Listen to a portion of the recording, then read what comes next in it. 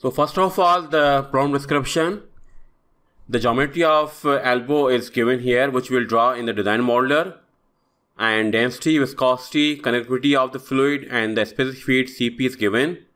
And also the inlet boundary condition in terms of velocity, temperature and turbulence intensity. And the same goes with the boundary condition from small inlet where the velocity is 1 meter per second. Temperature is double than the large inlet, 40 degrees Celsius. And the turbulence intensity is same as the inlet for the large pipe. And in this workshop, you will learn to create the geometry of mixing elbow in the design modeler.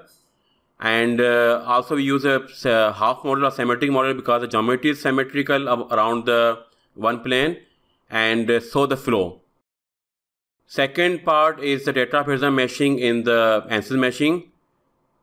Also we solve the problem in the fluent and initial post-processing will be done in the fluent. Post-processing in the CFD post in a very detailed way. We'll also create the center line using a space claim and export the file as the STL file, and that file will be read into the CFD post, and from that file, from that STL surface, we will create the center line and plot the center line velocity, temperature and the pressure.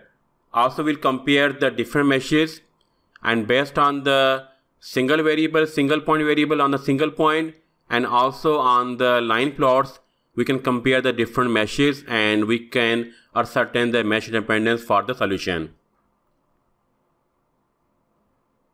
So this is all about this workshop, and now start with the first part or the first step in any CFD process, that is to create a geometry in the design modeler.